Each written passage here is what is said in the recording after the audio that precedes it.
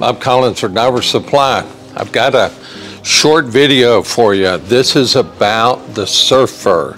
Now, I happen to know the people in California that developed the SurfFur Parka, and they also make a coat. But this was originally designed for surfers on the beach so that they could go, they could put their wetsuit on, they could go out, they could do their surfing, they come back on the beach there. If they didn't have a changing facility, they put this over, and these are cut oversized. They could put their oversized SurfFur Parka on, button it up, and one of the coolest things about this is you can reach through the pockets to the inside. Now, there is still a pocket in there, but you can reach through the inside and actually change clothes underneath the SurfFur. That's why it's made to be oversized.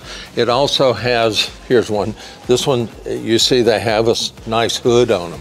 Now, there's dive parkas out there that are made out of fleece, and then they've got this like a nylon cover on it, and outside shell, I guess I really should say, an outside shell. Now, when they get wet, they get wet.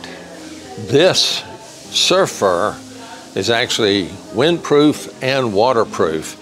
It's got some cool features, like here around the cuffs, it's got a little bungee snug up. It's also got one around the hood area.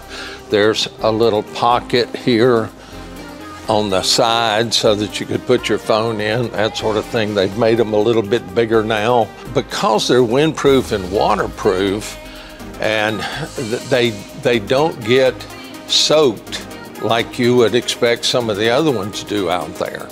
So when you wear this, I have seen people in a wetsuit, after diving a wetsuit, put this on, get in their car, drive to the hotel, get out, and their car seat is not wet.